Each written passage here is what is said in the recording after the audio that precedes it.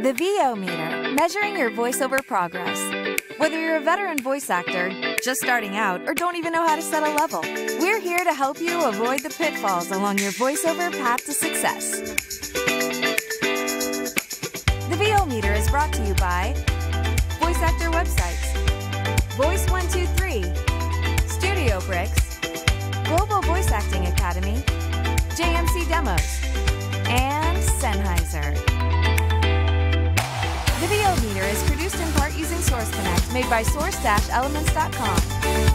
And now your hosts, Paul Stefano and Sean Daly. Hi everybody, and welcome to episode 99 of the VO meter. Measuring your voiceover progress. So today we are recapping, or redoing I should say, or reduxing, I think I said during the live interview portion, the Live Announce Roundtable. It's an episode we did in our first year of production of the podcast when I was sort of retired from doing live announcing. But since then, it's been a significant part of my business, and we thought we'd have a lot of the same people on. So we did. We got back Adrienne Roberson, Mike Norgaard. We invited Bob Johnson. Unfortunately, he was not able to come. But then we also added Mark Fratto, Doug Turkel, and Joey Schaljo to talk about the state of live announcing, specifically to sports, but we mixed in some other topics as well. And we'll get to that interview in a few minutes.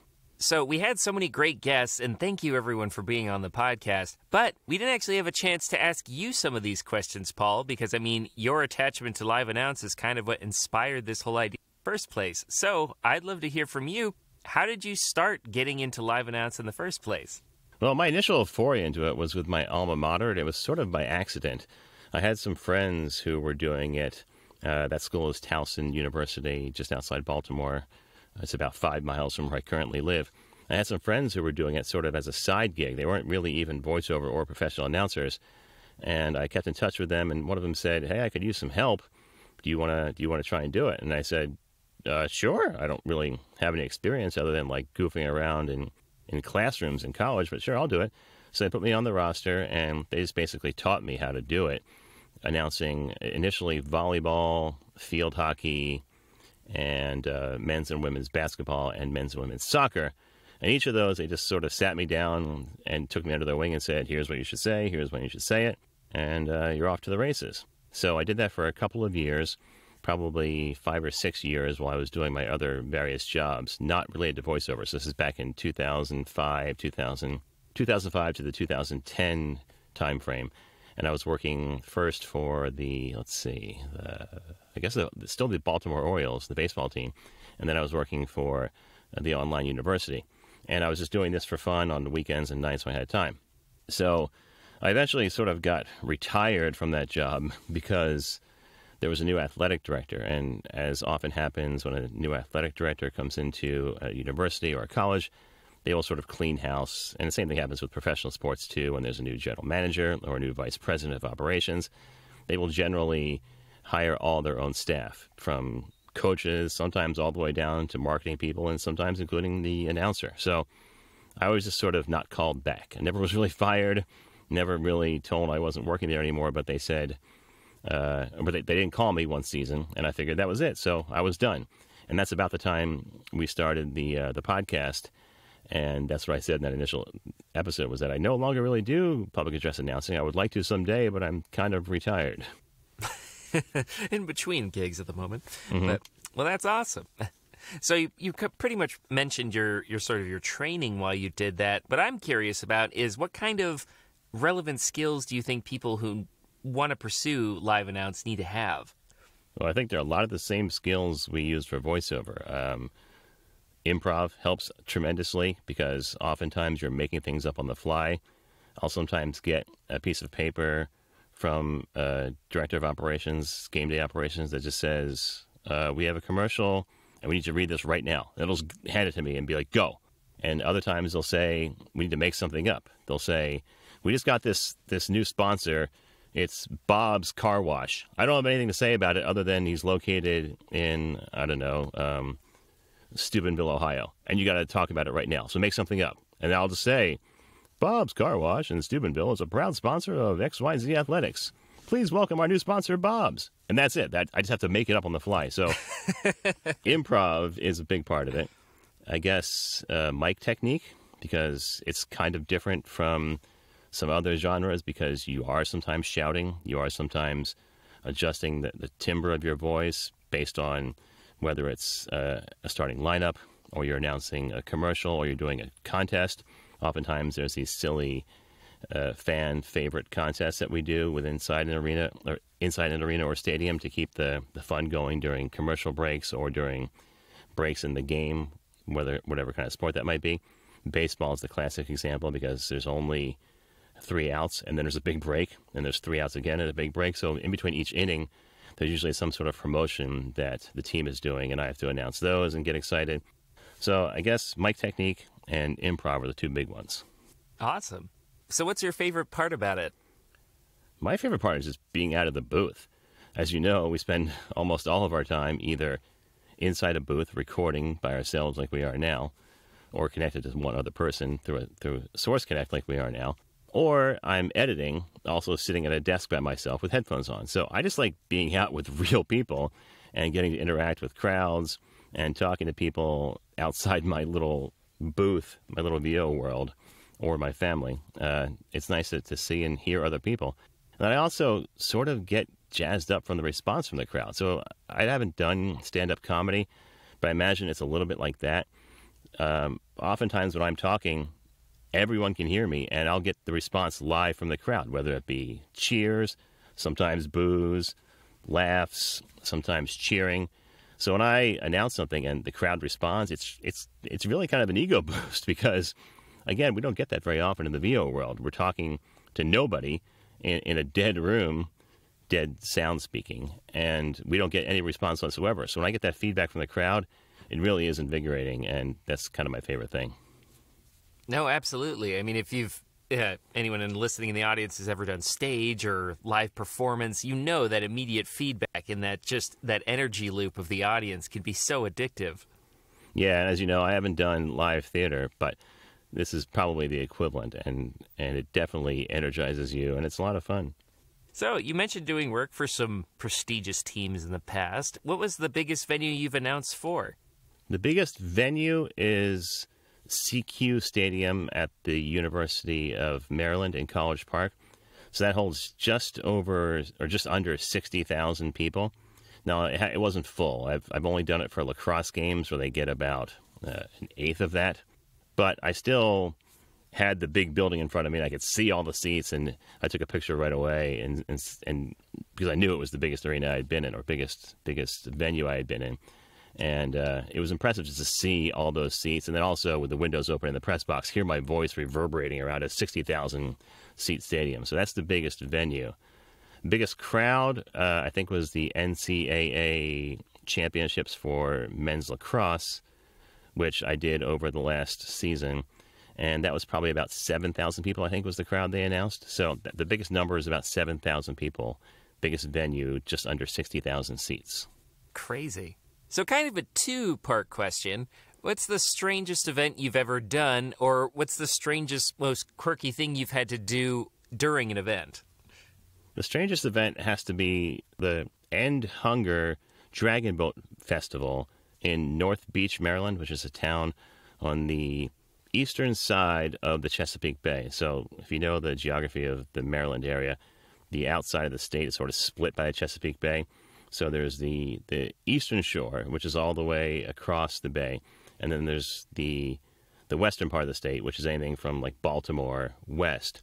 And then there's the two sides of the shore. So there's the western part of the eastern shore and the eastern part of the eastern shore. It's a little confusing. But basically where the bay splits Maryland in half, there is a whole bevy of beach towns that go along the coast, and they're the suburbs of Washington, D.C. They're not actually like tidal beach towns, so there's no waves or surfing because they're protected by the other side of the shore. But they do have waterfronts, and boating and crabbing and fishing are big industries there. So there's this one town that has a dragon boat charity festival, a dragon boat race charity festival, where they have teams of local businesses or nonprofit organizations take pledges and raise money to donate to the local food bank. And all these teams get in these boats that have dragons on the front. It's sort of a thing around the country, I've learned, but there's a dragon head that is built and decorated by the team, and then they row, sort of like Viking ships on either side. There's one row on the left, one row on the right, and they each have a single oar, and they row down the bay in a race. So they set it up sort of like a car race or a drag race, and they have a live announcer, in this case me, announce the race as it's happening. So I was replacing someone who had done this for a long time, a local TV personality from the Washington, D.C., I think ABC. I can't remember the exact network, but he was the weather guy on the local news. And he unfortunately passed away, and they needed somebody quickly. And they found me on Upwork, of all places, and kind of threw me out there without a whole lot of direction. They just said, basically, have you done any racing experience? And I sort of had. I had done horse racing before, and that's how I kind of approached it. But with not a whole lot of prep, they just said, all right, here's the races. You're going to announce the entries, the sponsor, and then describe the race as it's going on. So I posted this on social media a couple times, on Instagram and TikTok. I basically just announced it like it was happening at a horse race. So I would announce the entries like the boats are now reaching the starting gate. Looks like they're ready to go. There actually is a marshal. So the quirkiest thing was that they had this company whose only job is to set up these charity boat races around the country. They do it or around the world.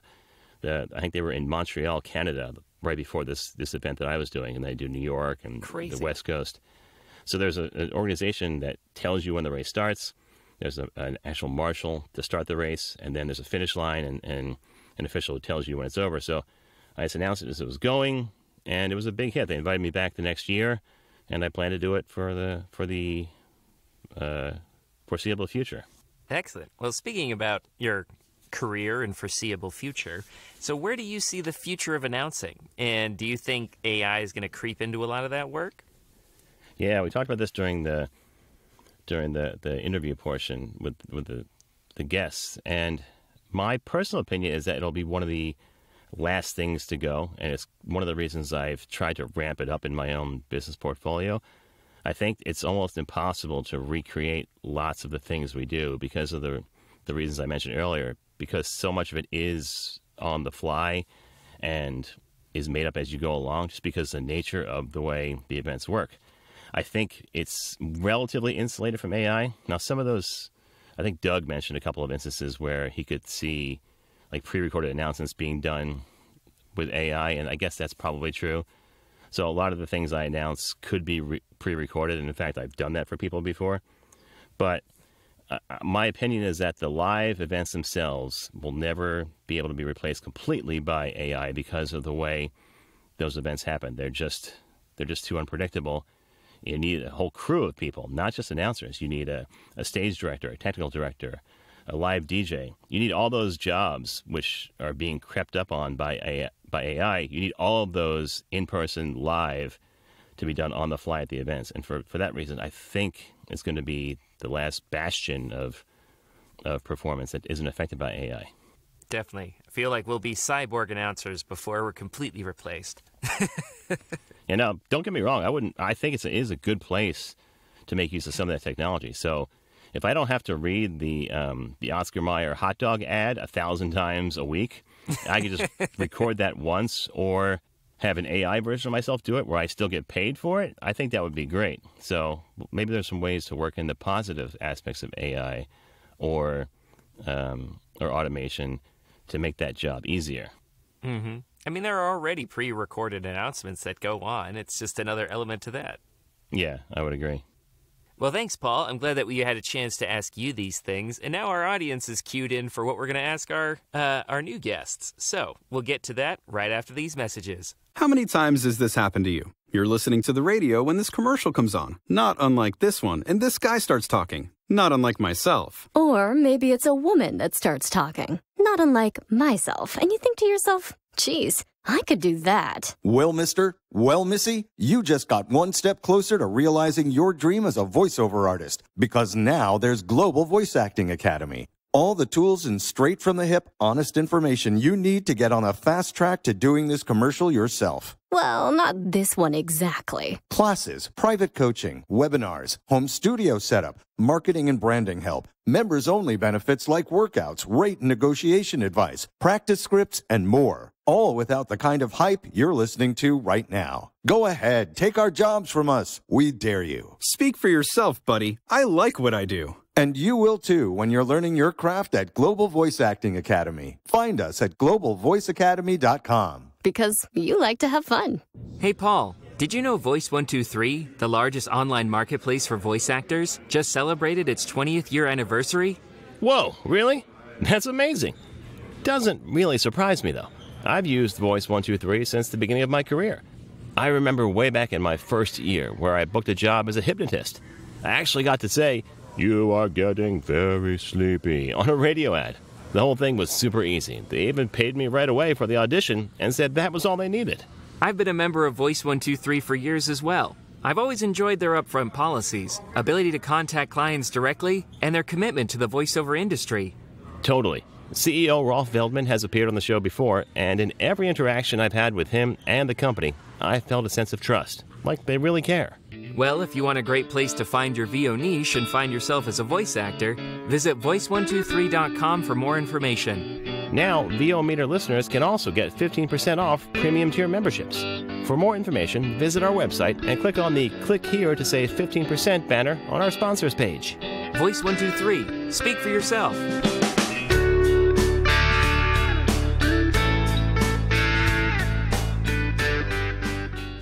Studio Bricks designs and creates the highest performing portable sound isolation booths. Their professionally perfected acoustics enhances your performance and takes your recording to their maximum quality from your home studio. Forget about managing noise conflicts with your neighbors and family. Pursue your passion for voiceover on your own time and on your own terms.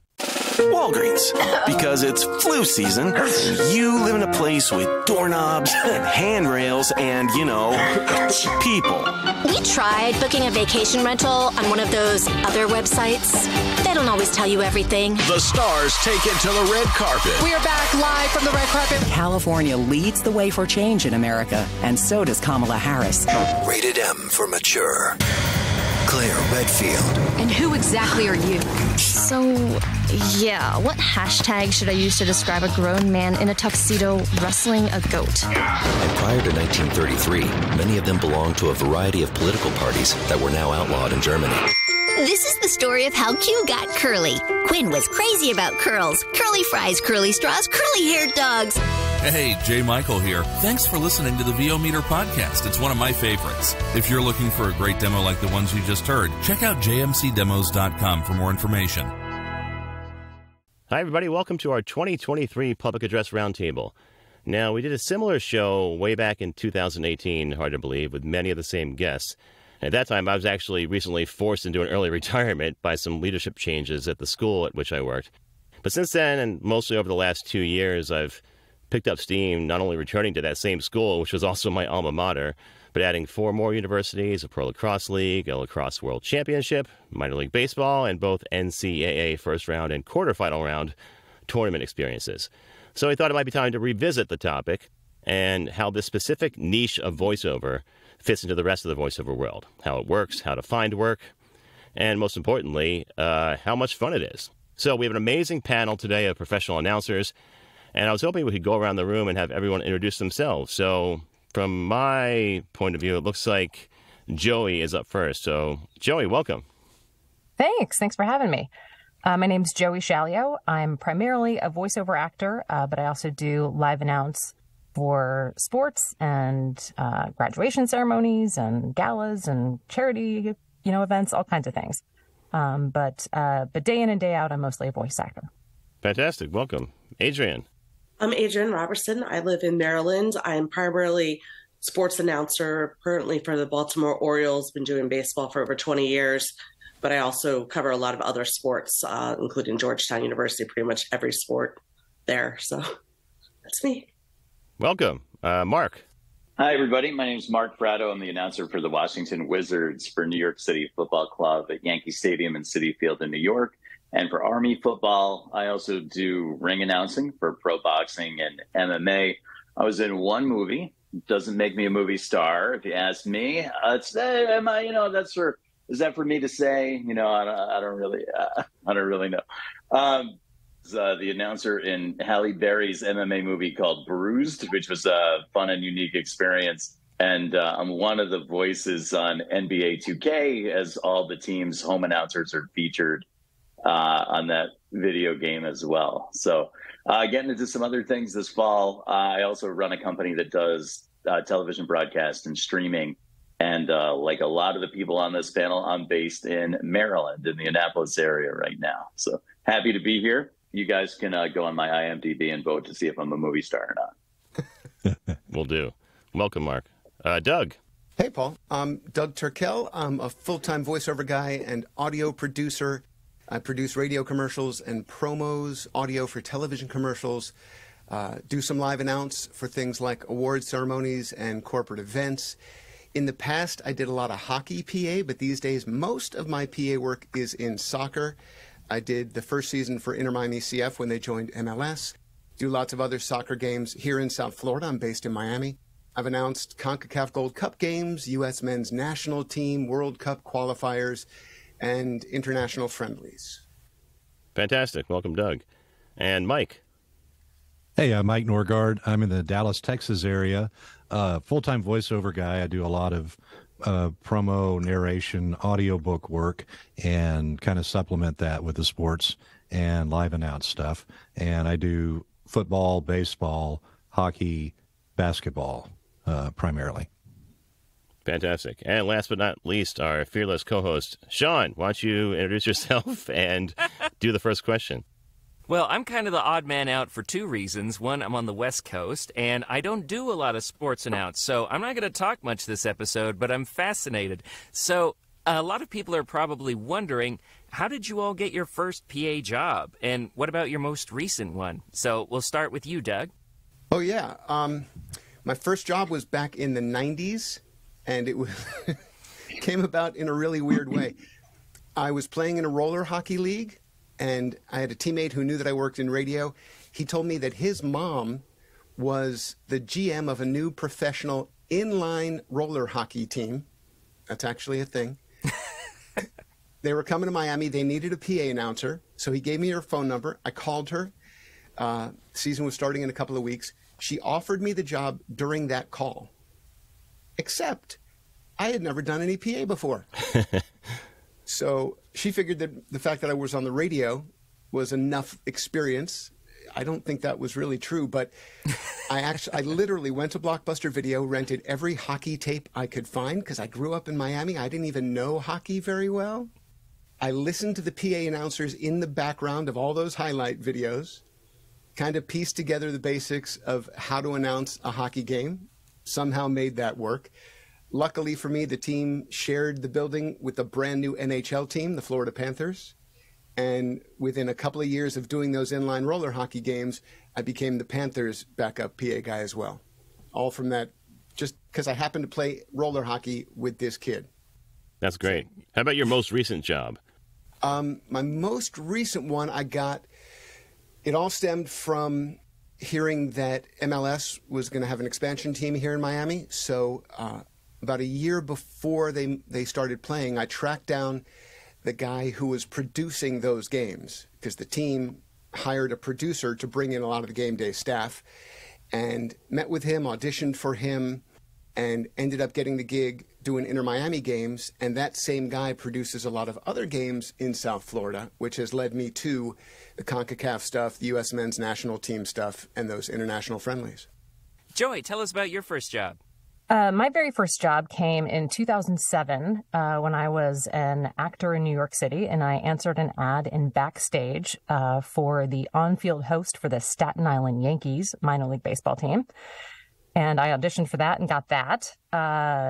It was really only between me and one other person because they held auditions on a Sunday morning at 8 a.m. in Staten Island, and it was raining. So I think a lot of people, that just gets credit for like getting the job for just basically showing up. But that one, it was a great training ground. I had that job for 4 years And I learned so much about live announce with that job. And then my most recent one came through actually another voiceover talent sending me a link on from a website called Teamwork Online, which you find a lot of sports jobs that way. And that had a much more extensive interview and audition process. And I became the PA announcer for the Washington Mystics. And so that's what I'm doing now. Awesome. All right. And then, Adrienne, what about your first job? So I was in college at the time, University of Tennessee, back in the 90s. And I was working at the college radio station. I was also interning with the local sports station, covering a lot of the sports events. And I really realized the niche of announcing that I enjoyed doing, and I wanted to be a part of that. And the local team was the minor league for Toronto Blue Jays. So I was working for the team, and right opportunity, right moment, the gentleman had to cover a big story for Channel 6, and they asked if I could cover. So I started covering for him. And then the next year when he moved on, I was in the right spot and started doing the baseball then. And of course, being at UT, that opened up to a lot of women's soccer, the swim team, the baseball team. So I started announcing a lot of volleyball, pretty much every sport you could get your hands on. And it kind of cultivated doing radio announcing and putting sports together, something I loved both of them. And then from that, it just kind of kept bouncing around as I moved and as I got older. And then my family, we moved here in the early 2000s, the Bowie Bay Sox, they had a AA team. So I immediately applied for it because I wanted to be announcing again, and it worked great with having kids. And so for 18 seasons, I was at the Bowie Bay Sox, and in that mist, I started backing up with the Baltimore Orioles and took over that in 2021. But I've just always loved announcing and been in the right place, right time, and paid a lot of dues as well. Very cool. I'm noticing a theme here. Mark, your turn. My first announcing job was for my high school basketball team when I was in high school. Interestingly enough, I always, people hit you up on social media, or, you know, you'll get an email from a student or a tweet or something like that. And something that I always try to tell younger announcers is all of our careers are basically shaped like a bell curve. You know, you start at a certain place, you maybe make it to another place, you try to stay there as long as you can if that's what you like and that's what makes you happy. And eventually you'll kind of slide out on the other side. So I fully expect to be announcing high school sports at some point again, you know, later on down the line. Hopefully it's more of a my decision than a powers that be decision, but I know that day is coming someday. So when I was in high school, I was a baseball player and I was on the cross country team. I wanted to try out for JV basketball. My baseball teammates told me basically, please don't try out for basketball. You're terrible at basketball. You have no left hand. The full court press is there to stop people like you. But why don't you be the announcer, and why don't you introduce us the way that Michael Jordan is introduced at Chicago Stadium? So I tried that, enjoyed it, did it in college, and then did it in grad school at the University of Maryland, and kind of, I guess, availed myself to opportunities while I was full-time in college athletics. And then since then, when I started my business, of which sports announcing and live sports are very, very big components. My most recent opportunity is coming by invitation. And I think that's something that I would have in common with a lot of different announcers, sports and otherwise, is if you show up to work, if you're reliable, if you're easy to work with, and if you do the job well. And that might be the order that it really goes in, you know, being reliable, being easy to work with, and also being fast and accurate and saying everyone's names correctly with the right pitch, tenor, enthusiasm, etc. That's going to lead to other opportunities. So if you're a high school announcer, if you're a college announcer, if you're a pro announcer, and you'd like to do more and other things, be on time, be reliable, be easy to work with, and be fast, accurate, and excited if that's your thing. And that's going to lead you to other things. Yeah, I was hoping that's where this question would go and take the conversation, because I got your notes. I found a very similar thing, that most of my jobs have been from just showing up and getting referred by other people, including Mark in some cases, and Bob, who was going to be on the call but unfortunately couldn't join us. So I find that just word of mouth is the best way to find a job. What are some other ways we could recommend to look for the work if you're interested in getting into this type of job? Anyone could just throw out an answer. For stuff that I think for like corporate or like big graduation ceremonies or that kind of thing, not necessarily sports, but looking up event production companies and the ones that specifically do like big events like conferences, summits, galas, those kinds of things. They're always looking for someone to step in and be a VOG or something like that. And that stands for Voice of God, for people who don't know what that means. So we do have a lot of newcomers to this podcast. Anybody else? How else would you recommend looking for work? Sure. I think another good thing is just cultivate some opportunities in your own neighborhood. My very first job was calling a JV baseball game. And I just approached the guy that I knew did the scheduling for the sports announcing for the local district. And I had never done any sports before, but just thought, I was doing voiceover already. So I thought, well, this might be an interesting niche. And I said, hey, is anybody doing the JV teams? And he said, no. And I said, well, could I sit in on a couple of those? And he said, yeah. So I sat in with the baseball game guy earlier that day. And then the next Friday took the JV game, and the parents and the players were thrilled to have somebody announcing, because up to that point they hadn't had anybody announcing. So maybe find a space that isn't filled yet, that they aren't doing that, but they play at facilities where it's available, and step up and just say, hey, you want me to step in and do that? That was a volunteer deal. I did 3 games. Then I got hired for softball. Then I got hired by one of the local colleges to move on up the following season. But just cultivating your own opportunities. Joey mentioned Teamwork Online before, and that's a great place, believe it or not, to find pro jobs, whether it's minor league or whether it's major league, and any of the 4, 5, 6, 7 major leagues that there are right now. You got to look. They're out there. They're posted online. You go find them, and that's where you can approach it. I want to talk specifically about fight announcing, because that's kind of a different.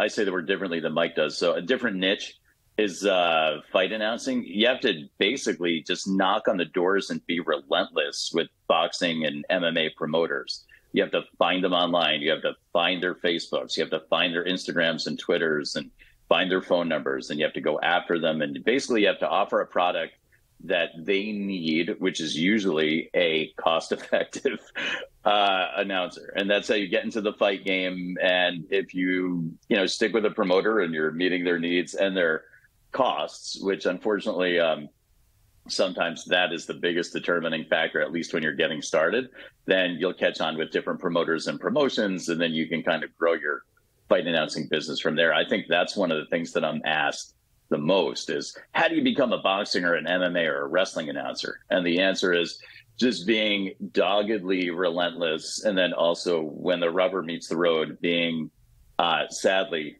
cost effective. Yeah, my approach dovetails really well with what Mark was just explaining, which is to be extremely proactive about finding the work. I kind of approach it the same way I do voiceover, which is to, and this oversimplifies it considerably, but decide who it is you want to work for. Make sure you have the skills and the ability to be able to do that work well. Then craft an approach, whether that is through emails or phone calls or a dedicated website that you build to highlight a specific set of skills. Craft that approach so that it will appeal to the people you want to work for. And then relentlessly, doggedly, be proactive and nonstop about finding those people, reaching out to them, letting them know that you exist. And as some people said earlier, once you have those jobs, do them to the best of your ability, be the nicest guy in the room, be the easiest to work with, and that's where the referrals will come from.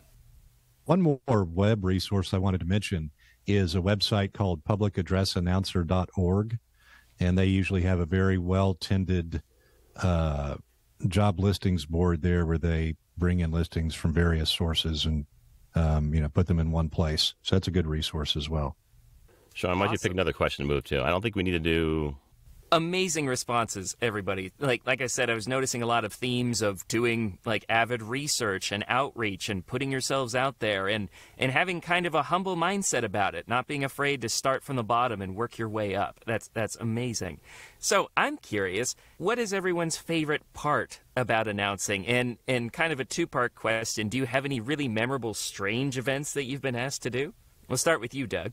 Yeah, I would say that my favorite part is the adrenaline rush that I still get before every single game. No matter how many times I've done a particular event, I don't see it as nerves. I see it as excitement, that adrenaline rush that hits you. I love that. I also speak Spanish pretty well, and even though most of the games that I do are in English, lo hago en español también, and I really enjoy doing those just because of the challenge of it for a gringo, trying to make sure he's getting everything right in a different language. And the last thing that I'll say I love about it is, having been raised by a mom with a master's degree in English, I am an absolute language nerd. And I don't know if a lot of people, maybe you guys here can tell me if you agree with this. I love doing what it takes to wrap my brain around the names of international players and doing everything I can to get them just right. I like the challenge of it. It's almost like a puzzle to me. And that has turned out to be one of the most enjoyable parts of at least the game prep for me. Very cool. I also have a master's in English, and I'm a big word nerd, too. That's so cool.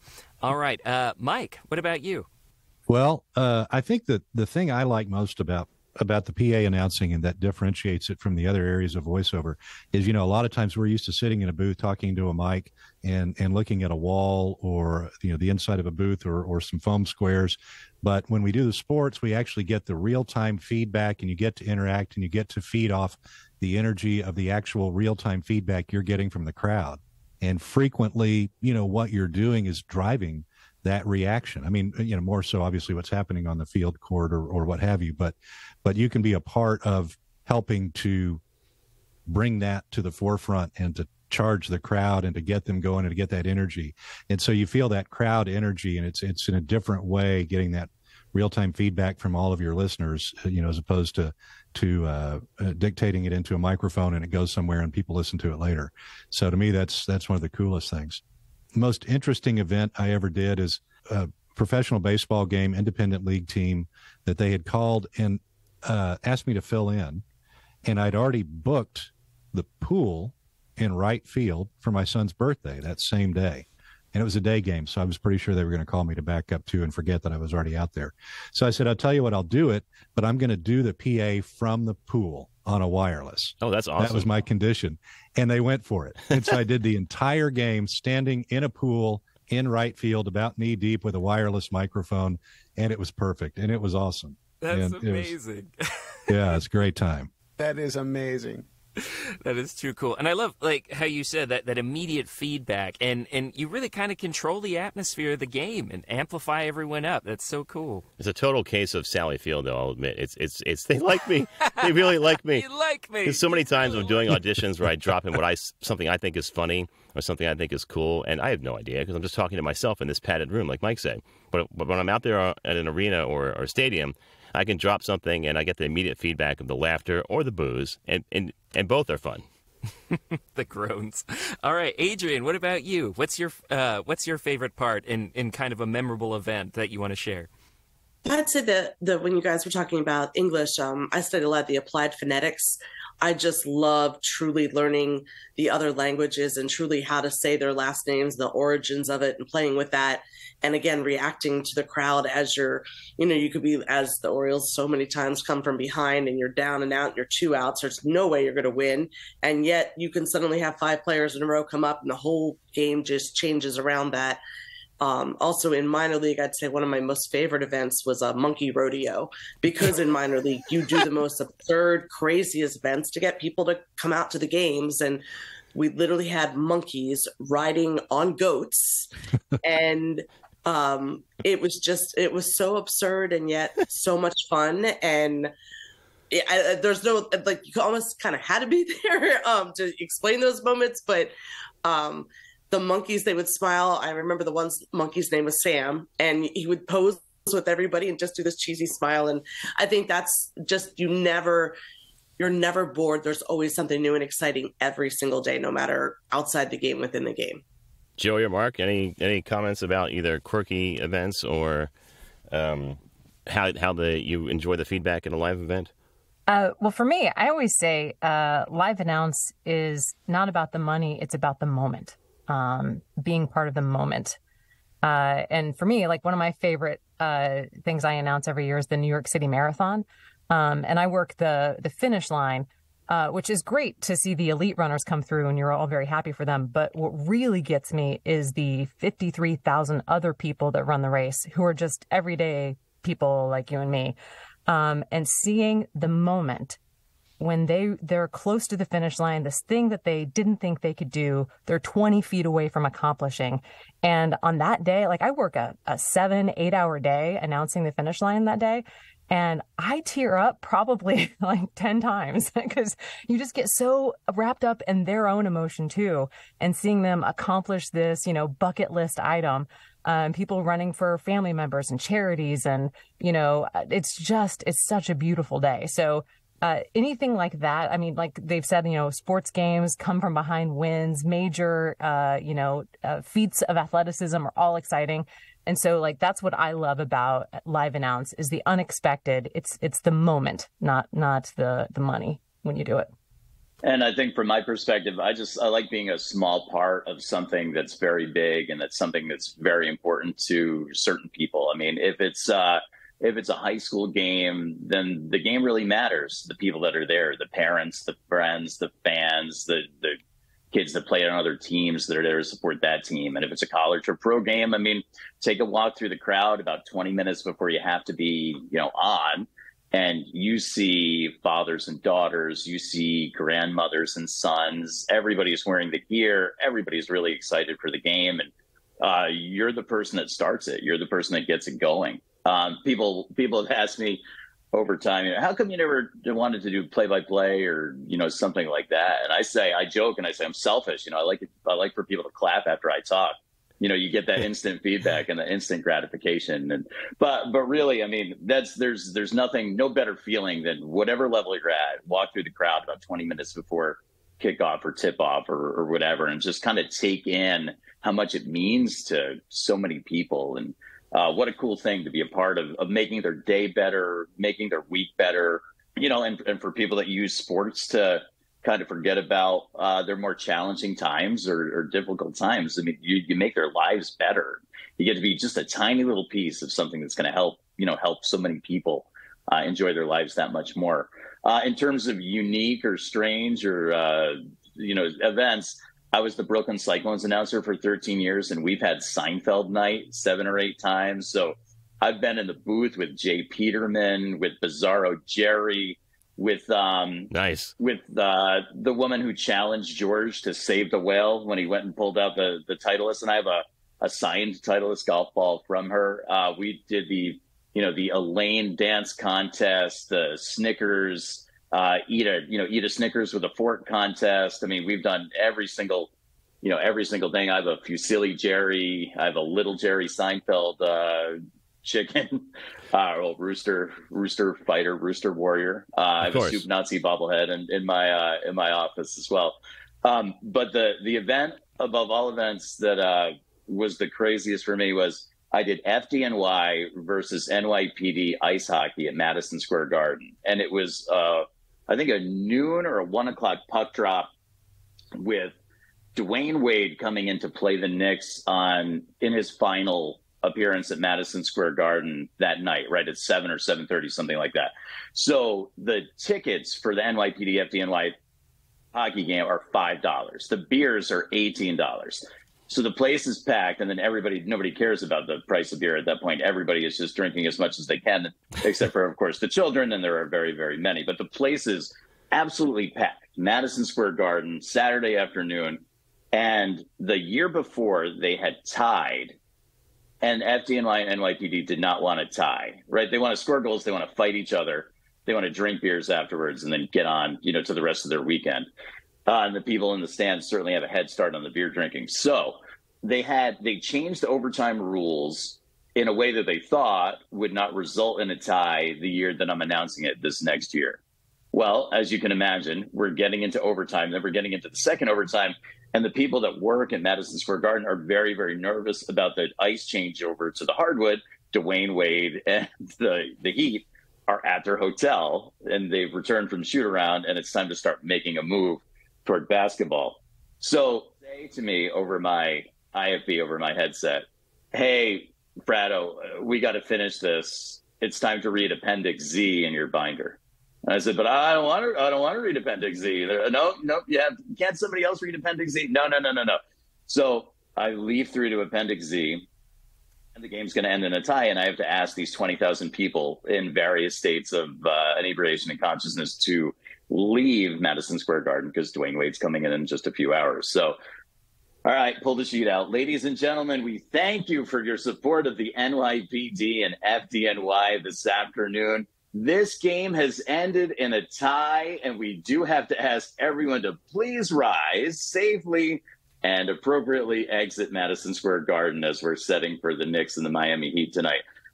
I was booed by 20,000 people at Madison Square Garden on a Saturday afternoon, and that is an experience that I hope to never revisit, but one that I will not soon forget. That's hilarious. So one thing Mark mentioned was just stroking our own egos when we get the feedback from the fans, which I totally can identify with. So along those lines, I want to know, what was the biggest venue that you've announced in? And we can just go quickly, rapid fire around the room. Mine was probably CQ Stadium at Maryland, which holds just 55,000 people. It wasn't that full for a lacrosse game, but that's the biggest building I've been in. How about Adrienne? What's the biggest building you've announced in? You stump me on that one. I am trying to think on that. JFK or RFK in DC. Do you know what that held? Ooh, 60,000 maybe? Then that is it did not, it was a Georgetown football game, so it was a very small crowd. Okay. But that is the largest facility I've been in then. Doug? Yeah, mine would be Hard Rock Stadium, where the Miami Dolphins play. Just a few months ago, actually, there was an international friendly between the national teams of Honduras and Argentina. And because there's some guy named Lionel Messi who plays for Argentina, they sold that game out, and the crowd was absolutely insane in the best possible way. 65,000 people. Awesome. Joey? Probably, it's not a building, but Central Park on Marathon Sunday has a lot of people. 53,000 people run the New York City Marathon every year. A building is probably Radio City Music Hall for me. Oh, okay. Great. Mike Norgaard? I've called games at the Cotton Bowl in Dallas, AT&T Stadium in Arlington, Globe Life Field, Globe Life Park. Biggest game would be that Mark was nice enough to have a conflict for the Commanders Classic in November, and that was at Globe Life Field in Arlington. So Chuck Morgan, the PA guy for the Rangers, and I tag teamed that and worked that together. So thank you, Mark. Appreciate it. But was happy to sit in for you. And Mr. Fratto? Giants-Browns preseason in 2018. It was Saquon Barkley's first game, Eli Manning's the start of his last season. And it was also Baker Mayfield's first game. HBO Hard Knocks was there. And my wife was pregnant with our first son and due that weekend. So it was a Thursday night game. She was due that Saturday. I got them to agree to allow her to stay in the booth, just kind of on the second tier behind us. So I would be a little bit calmer, but it did little to assuage my nerves. I did Army-Navy game during the pandemic. I think there was only 12,000 or so in the stadium, with social distancing and COVID and stuff like that. There was a president in the building that day, which was pretty cool. Even if you didn't like that particular president, which no names, I'll never admit to it now. But that was that in terms of the hugeness, the gravity of the game. That was pretty big, but it was during COVID, so of course restricted. All right, awesome responses, everyone. I'm super impressed and giddy now.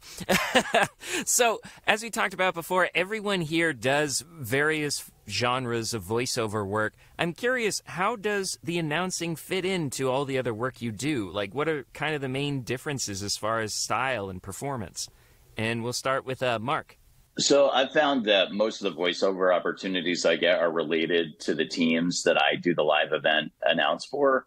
I mentioned before I'm one of the voices on NBA 2K because every home venue on NBA 2K features the home announcer. So I think we've done 3 or 4 years of that so far where, you go into the studio, and the first year, I think we did 2 40-hour weeks just doing every player's name in the league.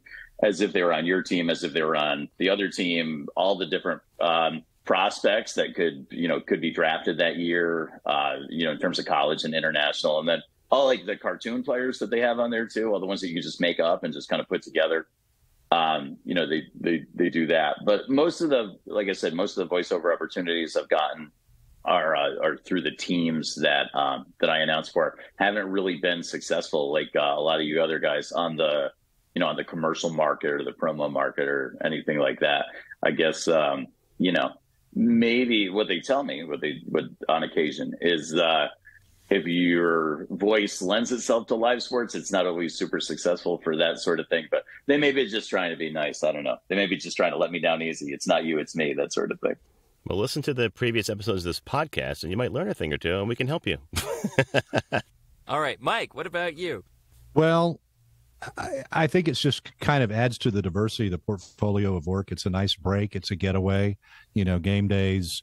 I may do, one or two short one-offs and then I'm out the door to the venue. And so it's just a nice change of pace for me. Awesome. Adrienne. It's a very different style for me. It's for some reasons, been radio for a while. I, did all sorts of different commercials working in fantasy and XM, but going from like audiobooks, which I truly enjoy, and I definitely like the genre of murder mystery and that style. To me, that's more, it's deeper, it's way breathier in a different style. I haven't been doing it as much as often as lately, but to me, they're extreme, and it's extreme differences, but they're both so fun in their nature in different realms, I guess. Very cool. Yeah, audiobook seems like a much more intimate experience. And they take a lot longer. It's just that you have to, it's a whole different style of how you're breathing and getting into the character and really knowing the book versus, it's very solo. Mm-hmm. Yeah, just the workflow. I mean, as everyone said, the PA stuff is very immediate. Like, you might be working a single day for 8 hours, but you're done when you're done. And audiobooks could take a whole month or more just for a single project. Joey, how about you? Most of my voiceover work is commercial work and like corporate narration and stuff like that. So they do feel like two very separate ways of working. If I had to identify overlap, it would be bringing your own self to both of them, your own personality, bringing energy to both of them, trying to connect with the listener in both of them. So in those ways, they kind of overlap. But yeah, one is definitely a lot louder than the other. In your, like Adrienne said, like your breath work is different. Your stance is different. How you attack the language is a little bit different. With the commercial work that I do, I guess the sponsor reads that I do during timeouts, probably sound a little more, commercially than, announcery. But, yeah, that's how I see the two, work together. It's funny you mentioned the crossover with bringing yourself to the audition. Sean mentioned that to me a couple of months ago after I had been doing a bunch of lacrosse and minor league baseball. He said, "You're getting much better at improv." And I said, yeah, I think it's from the live announcing, doing the crazy, zany contests that Adrienne was talking about at minor league baseball, doing the games and things they do with the fans at lacrosse. I have to improv all that stuff. And sometimes it's somebody in your, if you're lucky enough to have an IFB, they'll be talking to you. More often than not, the events I do, there's someone literally standing next to me yelling in my ear, "Say this! We have to do the sponsor read for Dietz and Watson right now." And I just have to make something up. So that has helped me tremendously with auditioning over the last year or two. And I think that's the biggest crossover for me. Mm-hmm. Being able to think on your feet quickly and just, like you said, that the adrenaline of the moment, it all adds up. And Doug, go ahead and wrap up the question for us. For me, the biggest similarities between my voiceover work and my PA work is that I'm talking into a microphone. And that's almost where it ends, except where, like Joey said, there are the sponsorship reads, which are pretty much commercials. So that feels pretty similar. But I don't have what is typically thought of as your deep, rich, resonant male announcer's voice for PA. So I rely on being more of a hype guy when it comes to PA, which is a very different approach than my voiceover work, because most of that, having branded myself in voiceover as the announcer, most of my voiceover work is more casual, conversational, friend next door kind of stuff. and doesn't sound anything at all like my PA work. So there's similar disciplines, but the approach for me is polar opposites. But that's great that you mentioned that, Doug. I actually used you as a teachable moment for one of our GVA performance workouts. This one talent was working on a Home Depot spot, and he's like, I didn't submit because I have a mid-range voice. I don't have that masculine sound. I was like, when was the last time you heard a Home Depot commercial? Do you know who Doug Turkel is? And it just like completely blew his mind and built his confidence up. It was like, everyone's got their own masculinity. Dude sounds like he goes to Home Depot. What else do you need? So thank you for that. You're welcome. The commission check is arriving soon, I assume? Yes, sir. Should be here later this week. I'll be looking for it. Okay. So, wrapping up, I can't believe we've actually gotten to the end of these questions. I appreciate everyone's time so far and your honest and open feedback. But something a lot of us are concerned with in the VO world, and probably a lot of artistic endeavors, is AI and how that's creeping into some of the work we do. So, where do you see the future of announcing and taking into account AI? My personal opinion is that this might be one of the only genres that is future-proof, but I could be wrong. Where do you see the future of announcing and how it will battle or be creeped upon by AI? Let's start with the unannouncer again, Doug. I'll tell you the truth. I haven't given this specific topic a whole lot of thought because I tend not to focus on AI in terms of voiceover. It's been the main topic of conversation in the voiceover world for the past couple of months, but I choose to focus on things that I can control, so I'm aware of it. I keep tabs on what's going on, but whether a client chooses to use AI or not is entirely out of my control in terms of my voiceover work, so I really don't worry about it too much. For PA, off the top of my head, I think it probably has begun affecting our work when it comes to voice of God stuff, pre-recorded announcements for awards ceremonies and corporate events. Some of that might be going to AI, but like you said, Paul, I think it's going to be a long time until sporting events switch over to AI because there's so much immediacy needed, and the nuance that we bring to it, the way you announce a player based on what's happening situationally in the game, changes from moment to moment. And eventually they'll be able to program AI to do that, but until then, I think we're fairly safe for sports PA. How about Adrienne? What do you think? I like to think that we're really safe, speaking of all those moments and in the moment. And you can say to an AI machine, okay, we're going to give this a little more enthusiasm, a little more embellishment. Let's make the voice deeper. And you can change all those things. But no one can be of that moment when a certain star steps up to the plate and call it women's intuition or just a gut feeling from your stomach. Nobody can replace that. And it can have nothing to do with the atmosphere or the guy sitting next to you, the person yelling, or the little kid that just happens to lean over. You just have this moment where I think this could be something, and you give it a little extra. So that, to me, no robot in the world can do that. No one can tell the robot to do that in time. So I'd like to think, as far as sports goes, that we are safe for a very, very long time. Mike, what do you think? I mean, I agree with both of those. The situational awareness, the ability to deliver with those fine shades of difference, not only the situation that's going on in game, but also understanding, what's happening with the crowd. Do they need pump? Do they need push? Is the crowd carrying it on their own? Do they need kind of a softer sell here because they've already got it?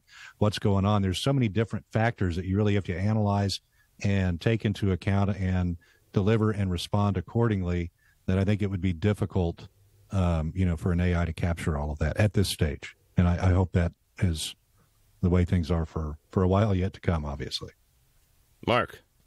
Oh, live sports is the last true reality television, and I don't think you can replace real live with fake live.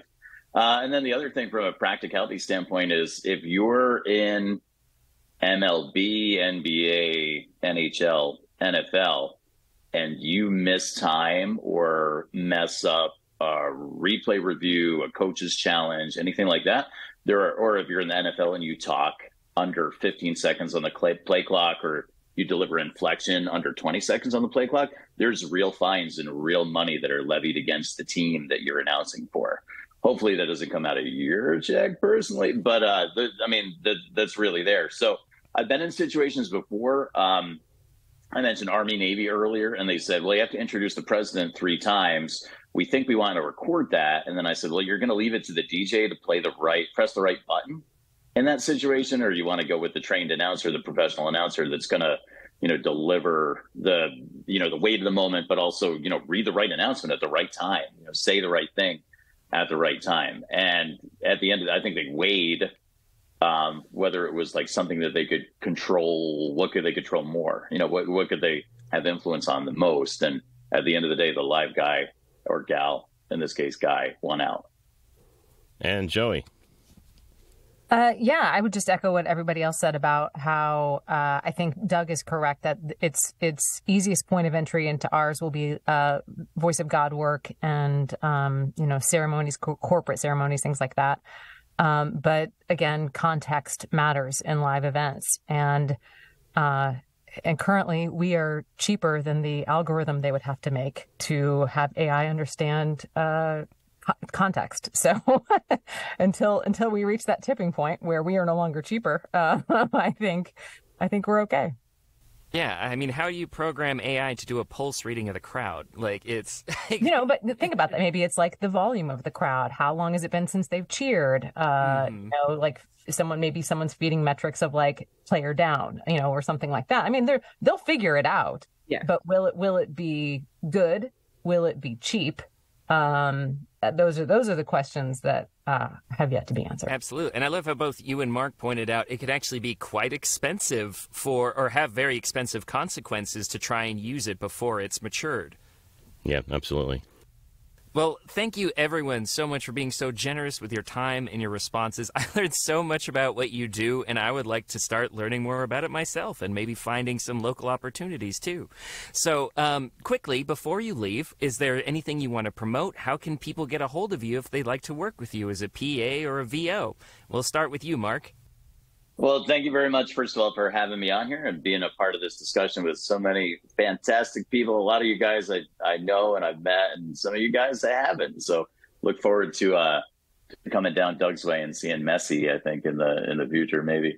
So you can follow business-related accounts at Lineker Media. That's L-I-N, like Jeremy Lin, the basketball player, Acre Media, on Instagram, Twitter, Facebook. And then if you want to follow me, it's at Mark Fratto. That's work-related stuff plus pictures of the kids and and boat adventures. So if you want all that, the robust content is at Mark Fratto. All the work-related content is at Lineker Media. And thanks again, guys. Our pleasure, Mark. Thank you so much. Mike, your turn. All right. Socials are Mike Norgaard or VoiceOver Mike. VoiceOverMike.com is the website. The email is mike@voiceovermike.com.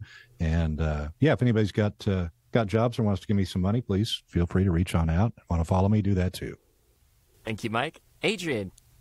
I'm on LinkedIn as my name, Adrienne Roberson. On Instagram and Twitter, it's just Adrienne on Mike.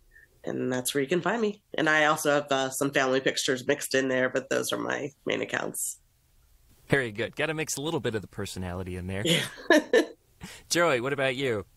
I'm a girl named Joey pretty much anywhere on socials and on my website. And you can hear me if you're a runner in the New York City area at New York Roadrunner races.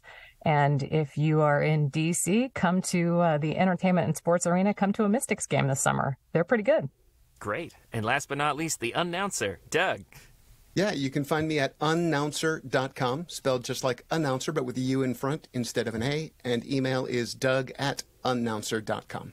Well, thanks, everybody. Unfortunately, there is no break for announcers during the summer, but enjoy what you can of the sunshine and warm weather, and hopefully we'll see each other soon. Thanks for having me. Thank you. Have a good one. Our pleasure. Have a great day, everybody. In these modern times, every business needs a website. When you need a website for your voice acting business, there's only one place to go. Like the name says, voiceactorwebsites.com. Their experience in this niche webmaster market gives them the ability to quickly and easily get you from concept to live online in a much shorter time. When you contact voiceactorwebsites.com, their team of experts and designers really get to know you and what your needs are. They work with you to highlight what you do, Then they create an easily navigable website for your potential clients to get the big picture of who you are and how your voice is the one for them. Plus, VoiceActorWebsites.com has other great resources, like their practice script library and other resources to help your voiceover career flourish. Don't try it yourself. Go with the pros. VoiceActorWebsites.com, where your VO website shouldn't be a pain in the you-know-what. All right. Thanks to everyone who participated. Mark, Joey, Adrienne, Mike, Doug. I was so happy to have everybody on the call and able to chime in, except for Bob. Bob did apologize later for not being able to make it, but he was on vacation, and I'm sure he was having more fun than talking to us poor schlubs. We poor schlubs? We poor schlubs. Us poor schlubs. But got more assonance that way, too. Yeah. But yes, thank you, everybody. It was such a pleasure having you on the podcast. So that wraps up this episode of the VO Meter. Measuring your voiceover progress. Coming up next, we have voice actor and instructor Nadia Marshall, who is going to be telling us about her lead generation blueprint course, as well as her illustrious career in the voice acting and singing. We'll also be having Matt Kalrick coming on after that, so keep your ears peeled for that, and you'll hear us in the next one. Thanks for listening to this episode of the VO Meter. To follow along, visit us at www.vometer.com. We'd also love to hear your comments or suggestions for the show. Or if you have a questionable gear purchase, tell us all about it on our Facebook page or on Twitter at the VO Meter.